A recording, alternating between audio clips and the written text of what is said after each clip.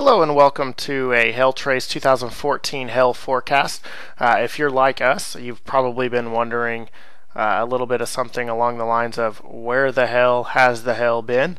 And that's what we're going to talk about today. We're going to compare some patterns from past years and hopefully figure out exactly what this year is going to pan out and how it's going to look. So to start off, we wanted to compare the year that we found the most similarities with, which was 2011.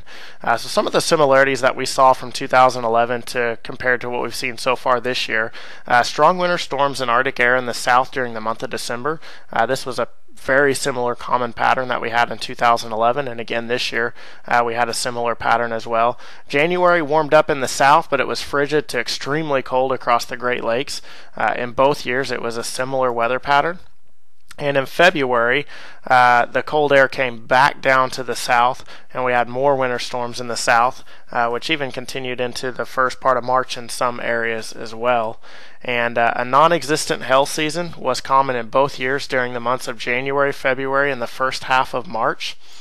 And changes in ONI, which we'll get into that just a little bit as we head into the presentation here. So when we're talking about the wintertime pattern being the same in the months of December. So both years were really categorized with cold air that dropped down out of Canada across the plains and the Great Lakes and the East Coast, and then we had warm air in the west.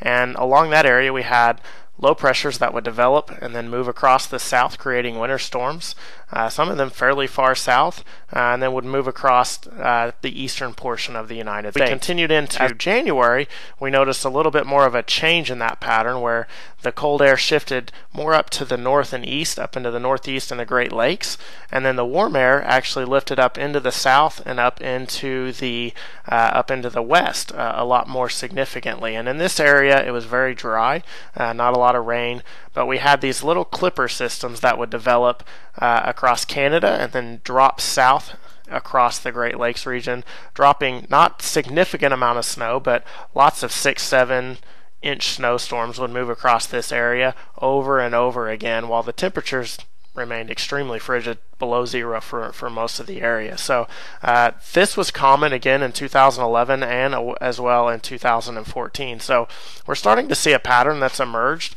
and that pattern really continued as we headed into February, whereas the cold air shifted back to the south again, and we had the warm air pushed back out to the west, and then low pressure systems would develop along the jet stream and move across the south again. Even as far south as Houston had several winter storms this February.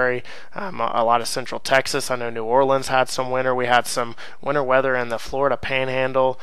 Georgia obviously had the winter weather that everybody heard about, with Atlanta being shut down by the couple of inches of snow, and that snow continued up into the Carolinas. And this was the pattern that continued through February. We had a little bit of warm weather that lifted up towards the end of February, but then the cold air has come right back down again as we headed into the first part of March.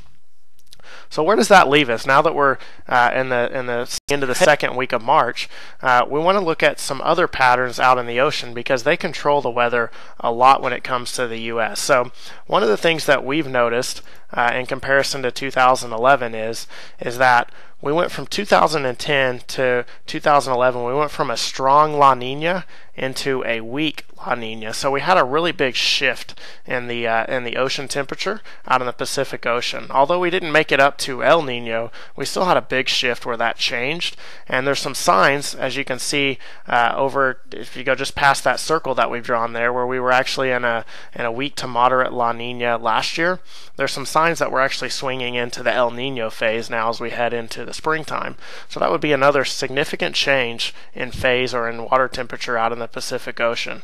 So we've got a hunch that that's going to lead to some similarities as to what happened in 2011 as well. So we're kind of lining up some different similarities, and this is something that I like to forecast, where they're looking back at past patterns and then finding out what the outcome was with those patterns. So let's take a look at those patterns and what the outcome was. So this is hail reports so far in the U.S. for the year 2014. All of you know it's been a pretty slow year. We've had a little storm up by Kansas City. We have found damage by that storm, and a couple of storms in Florida, and a few scattered around the rest of the U.S., but for the most part, that's been about it. So hardly anything has occurred in the U.S. as we headed through the first part of 2014. Well, if we look at 2011, you can see it was an active year. There was a ton of hail in 2011.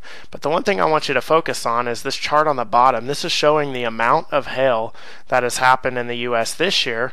And then if you notice, in 2011, it was basically non-existent as well. So we had no hail for the first part of 2011.